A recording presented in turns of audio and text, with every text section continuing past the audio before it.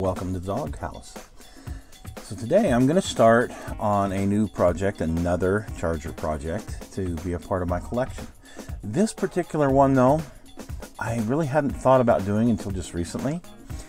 I was watching the movie Christine and I saw this beautiful 68 charger. And I remember that part in the movie, but until I saw it again recently, I thought, wow, that thing is absolutely gorgeous. So I decided I'm going to build Dennis's 68 charger. Now I'm going to use the Revell kit, the 2-in-1 kit. What I really love about this kit is it's fairly inexpensive. Well, considering it's now out of production, but if you can find them, which you usually can find them on eBay, they're fairly inexpensive. And it comes with two engines. It comes with a beautiful 440 that you can use to do all sorts of really cool things. This particular one is going into another one of my charger kits. And it comes with a nice 426 Hemi. Comes with a few extra parts that are really cool to hot rod it up. The only problem is with this body that is with the kit, I'm going to have to put a vinyl top on it to simulate Dennis's car. And I'm going to have to find the original blue paint that was on his car, and I think I found a source for that locally here. So stick around and let's see how Dennis Gilder's 68 charger turns out. Well, here's the kit. I think it's the best charger kit on the market if you can find it. They do have, Revell Germany has released it in a little bit different box art, but it's the same thing. It's got the 426 engine and the 440. And I went ahead and started to build this 440 to use in another project, and have decided that I'm going to use it here instead. So let's go. Which I actually have here from the 1968 charger kit. The engine here for Dennis's charger. I wanted to go with the 440, but again, add a little bit of customization. So I'm going to give it some chrome valve covers and a high-rise intake manifold and a Holley carburetor. So unfortunately, I don't have chrome valve covers for this particular engine. So I'm going to have to make my own. And how I do that is I've got these 440 valve covers here, and I'm going to give it a coat of Alcad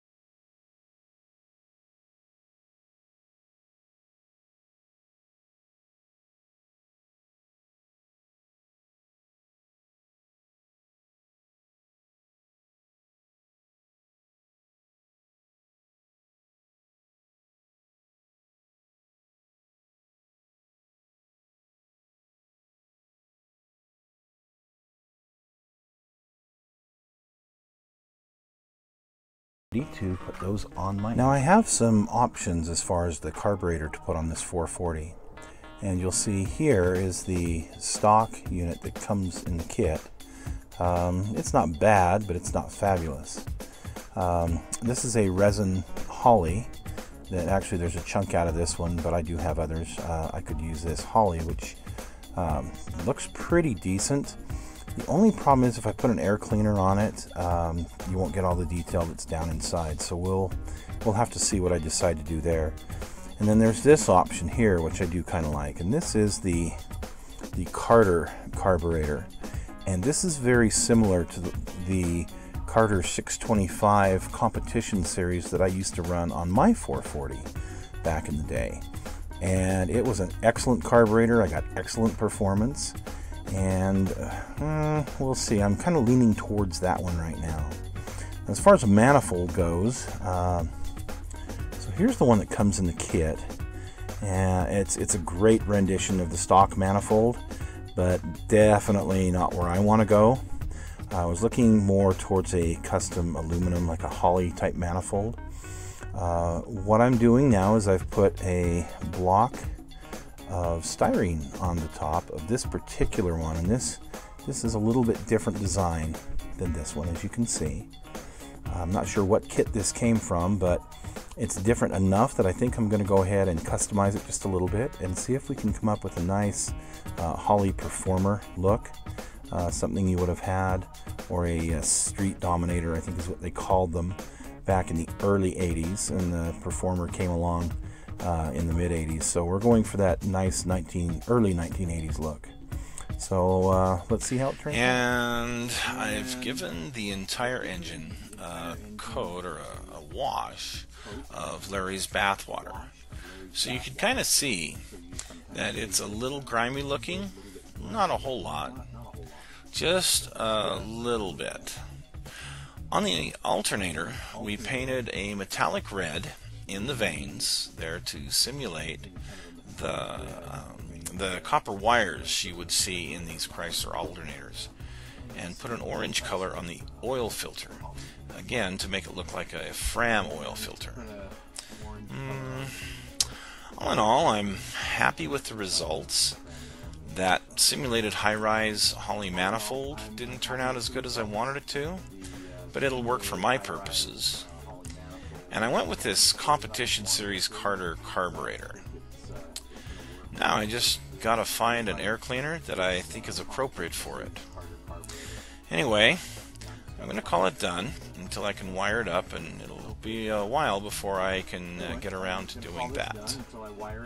Anyway, here's a better look at the engine on the right with its simulated chrome valve covers and a little bit of grime, and another 440 that I had done with the velocity stack there on the left. Anyway, we're going to move on now to the vinyl top and then the painting. To mark the approximate area where I'm going to put the... Well, I don't know what they are called. It's where the vinyl top overlaps.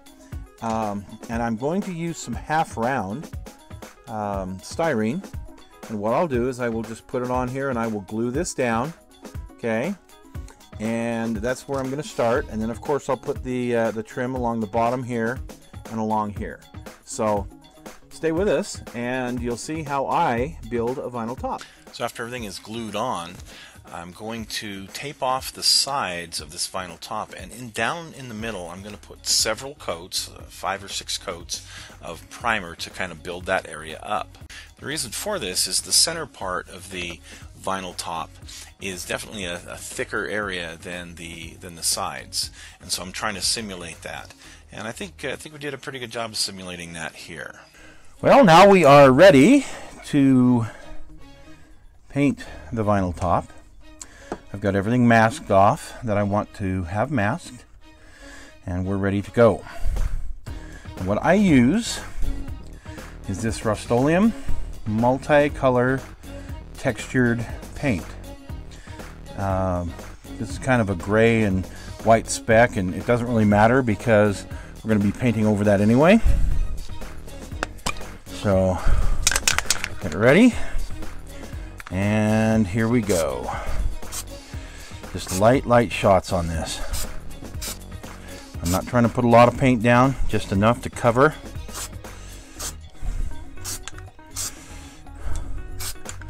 This stuff is quite thick, so it will give me a nice vinyl top look and texture, as you will see later, but I do not want to put too much of it on.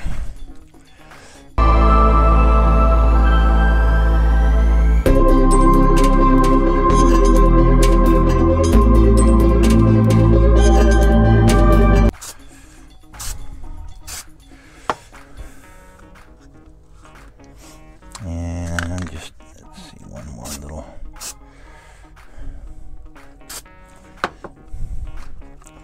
Look it over here and see. Let's see, here's a little spot I got to get right in there.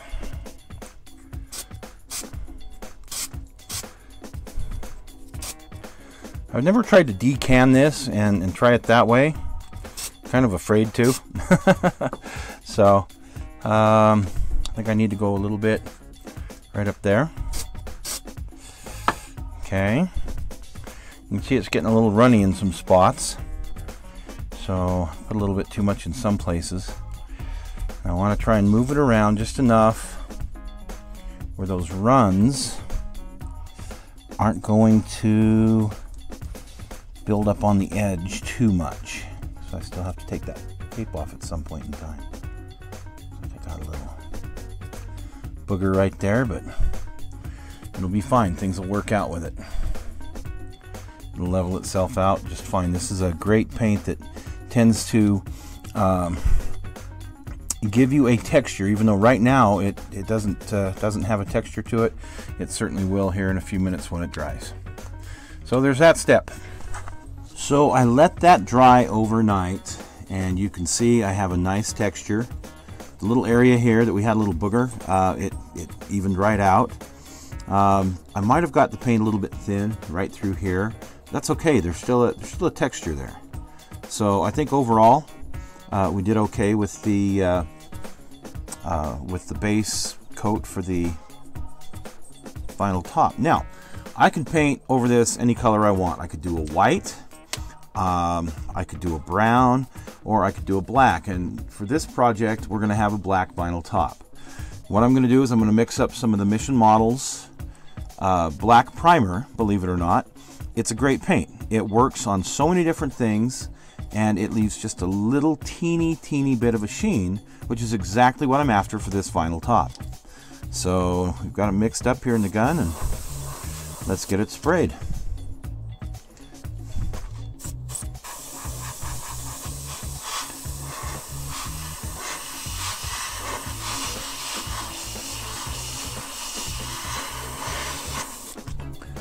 Well, I've taken the tape off, and you can see that it's pretty much dry. There's one little spot that's just kind of finishing up there on the top, but just kind of a light gloss to it, very low sheen, which is what you'd want for a nice new vinyl top.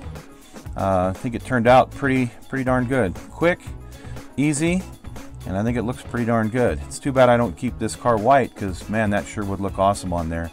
But we actually have other plans for this body.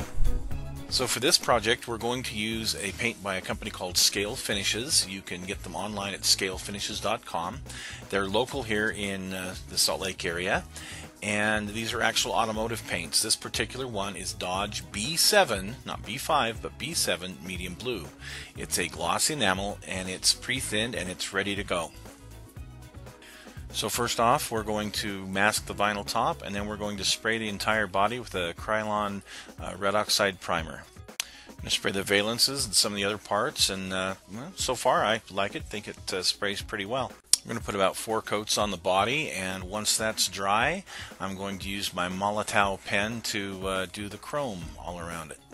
I really like this paint. It dried fairly quickly, within just an hour or so, and it has a great shine to it. I haven't had to buff it or do anything to it, and I think the body turned out great. So stay tuned for part 2.